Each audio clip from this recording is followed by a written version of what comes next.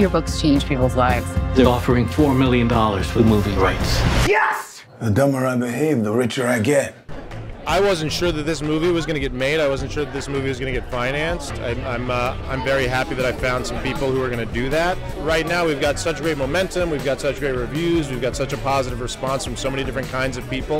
I think that, to me, hopefully that sort of that success, and whatever success comes after it, is enough that they'll let me try to make something else. I think that I want to keep directing. I really loved it.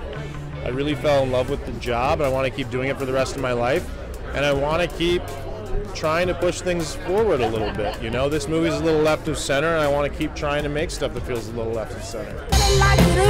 Wish I could go back to not selling books. Is it bad to cater to people's tastes? People want to love you, Monk. You should let them love all of you. I understand that this is a risk-averse industry. I get it. But $200 million movies are also a risk, and it doesn't always work out, but you take the risk anyway. And instead of making one $200 million movie, try making 20 $10 million movies, or 50, right?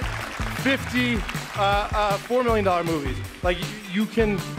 There are so many people. I just feel so much joy being here. I felt so much joy making this movie, and I want other people to experience that joy. And they are out there. I promise you. The next Martin Scorsese's out there. The next Greta's out there. Both Gretas. The next Christopher Nolan's out there. I promise you. They just want a shot, and we can give them one. And this has changed my life. Thank you all who worked on this movie for trusting a 40-year-old black guy who'd never directed anything before.